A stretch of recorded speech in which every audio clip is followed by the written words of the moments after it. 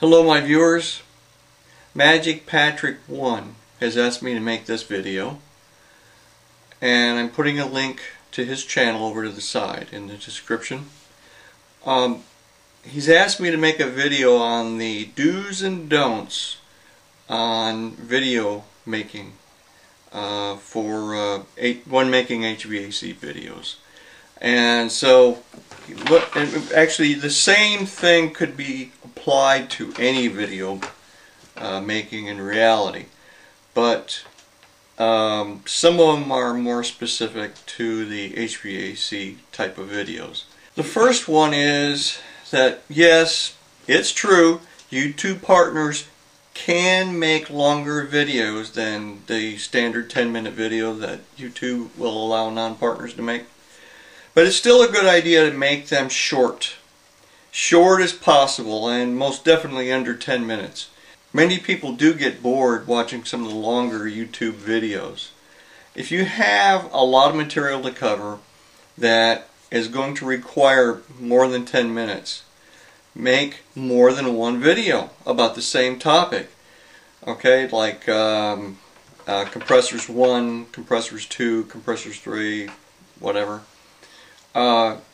And make each video so that they can stand alone. If somebody comes along and watches your compressors 11 video first, make it so that it is not prerequisite to having to watch the first 10.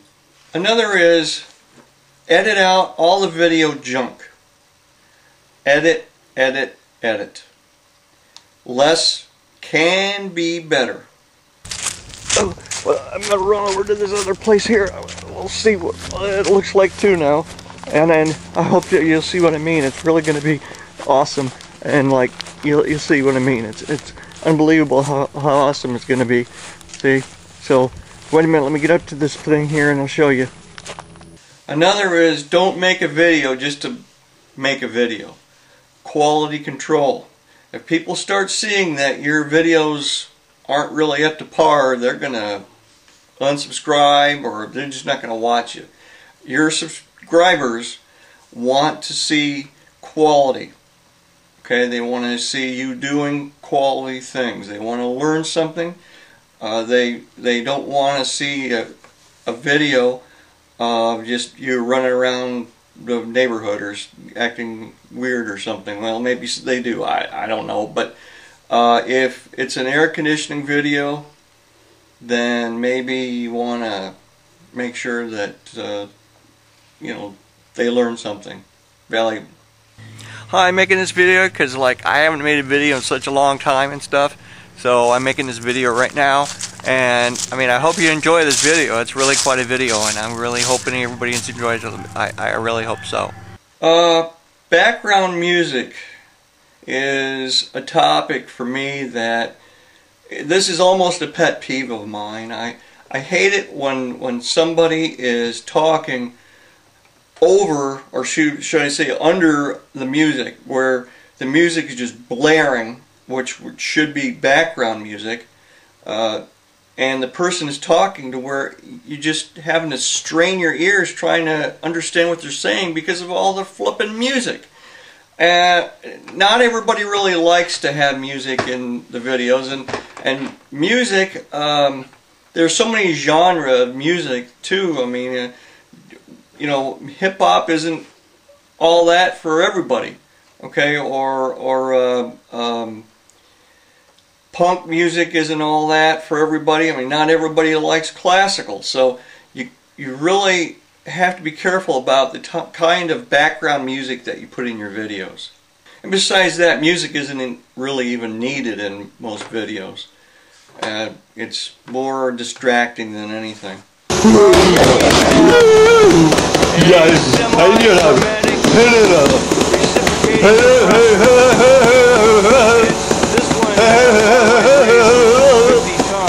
It's always great to get special permission from someone to videotape at their home, and make sure, regardless of if you get their permission, make sure that you do not videotape their address or the customers themselves. The trick is only show the air conditioning equipment. Don't show the inside of the house or the outside of the house. Be discreet. You never know who's watching. Man, this place is a mess. Look at this. Oh my gosh, we've got to put an air conditioner here today. What is this? You're trying to grow some kind of weird flowers here? Oh, look at this. I can't believe these people never mow the lawn or something. This is terrible. Oh, hi, ma'am. What do you mean, young man, my lawn needs to be mowed? Product reviews is really my favorite kind of video to make.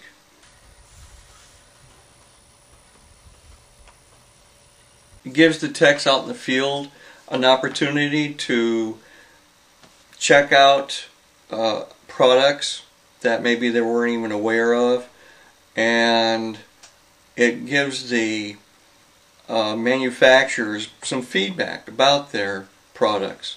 And keep in mind that it's best to make friends rather than non-friends. Constructive criticism can be good, but always make sure that you point out the good points about a product and if there are any bad points about the product as well. If the product just completely really sucks, then you're better off not to do a review on it anyway. Again, you never know who's watching. Throwing product names under the bus will not make your review all that great, unless you can make it funny enough to make the president of that corporation laugh. And not too many people have that ability. So, like I said, friends are better than non-friends. And keep in mind, are you really willing to take that risk with your professional future? Another thing is, it's very important to watch viewers who watch your videos, because people like to have that interaction on YouTube. That's what it's all about. If the people that are watching you didn't want that special interaction, they just sit and watch TV. Commenting is so important too. Keep instructional videos short, simple, and to the point. And don't talk fast when you're making instructional videos. Not everyone is fluent in English. And don't mumble, please.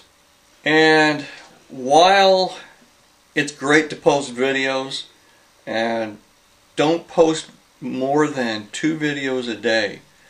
People hate it when you clog up their queue with tons of videos to watch. It's frustrating when you can't get all the videos watched that you'd like to watch. If you're aiming to become a YouTube partner, there's a lot of other things you have to be careful of. Like, watch those F-bombs and music. Music that you use should be created by yourself or have paid for to use.